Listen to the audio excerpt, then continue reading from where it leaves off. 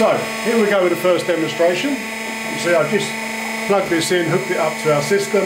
Something that's worth mentioning, just on the back of the switch, all the switches are the same, but I'll show you on each one, is when you first turn it on, or when you connect it, the switches should be in a neutral position. And you'll see a small green light at the back. That means it's ready to go, everything's fine, and it will work. When you start to move the switch, which I'll just quickly show you now, you'll see that changes to a blue LED. That's in both directions, which means the power is in use and the switch is functioning correctly. If when you connect it, if that little light is red, there's something wrong. It's normally that the switch is not in a neutral position, so very easy to fix. You turn the power off, you put it in neutral, you turn it back on again. So that's just the back of the switch. Hopefully that's helpful for you. We turn it around to the front. So this particular switch is just a forward and back. It's very simple, and we can control the power. You can see as I'm pushing it out there, the lever's coming down and the motor's beginning to spin. And of course I'm letting go. This one doesn't go back to neutral by itself, and that will just go on all day as long as the power's there. Okay, and of course, same in the opposite direction. Very sensitive. You can see I'm just moving it with my finger there. And remember, we could have a great big machine at the end of this, and I'm just moving the whole thing with one finger. Now you can see the motor going in the opposite direction. Revert that back to neutral. So I'm going to move on to the second switch. Of course, disconnecting my power. And to unplug it, so we just squeeze it together there, very simple push switches, and move on to the next one. Same story, the power is still off. I'm just going to connect it out. Oh, that's my fault. It's designed, of course, so you can't do it wrong, which is what I tried to do there. I'm going to turn my power on. And here, we have a green light, which is a good sign, as I said before. So with the green light, it means the switch is working properly, it's connected properly, and it should work. Similar to before, moving the switch.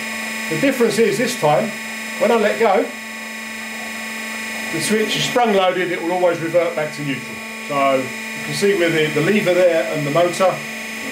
Okay, again, I've got control of the power, but I have to keep my finger on it. And of course in the opposite direction. Okay. There we go. Right, next one, power off. Disconnect, I'm squeezing the two little points there if I can. There we go.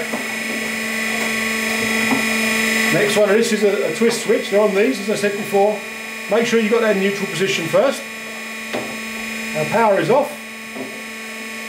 I'm just going to push those in again, as always upside down. Push that in. I'm going to put my power back on. We've got a green light, that's a good sign. And this one is two directions, so you'll see as we slowly, I'm turning to the left now. So you'll see I'm just on one at the moment, you'll see the motor's moving very slowly and the lever's in a slightly upright position. As I ramp up the power, you can see the motor's getting faster and the levers, if it was a manual operation, it's going higher.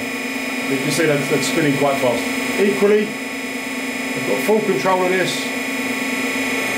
Now, you'll know applications where you can use this better than I will, to be honest. So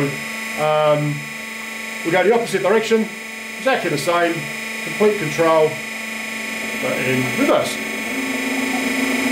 Okay, back to neutral. Power off before we disconnect. Power off. Squeeze in and disconnect. There we go. Number 4. Power still off. And reconnecting. Power back on. Right, this is great. This is what I wanted to show you. So you can see there we have a red light. And the fact we've got the red light, it means I've not done something correctly. And if we look, what is it? The switch is not in the neutral or the zero position. I'll turn the power off.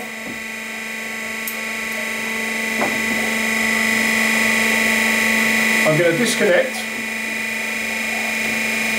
Okay. I'm going to put the switch into zero. I'll reconnect this. Put the power on. And this time we have a green light. Okay, so the green light is obviously what we should have, and now we are exactly where we should be. Let's have a look. Yeah, 0 there. As we turn this, you'll see the lever's moving, the motor's moving very, very gently, and then I ramp up the power. Now this is single direction, this one, yeah, so obviously we only have a forward direction. Clearly, if you want to go in the other way, you can just switch the wires around. But if you need it to go both ways, you need our 2-directional switch, which I showed you a moment ago. Okay? And then I'm going to show you the final one. Of course, power off, disconnect,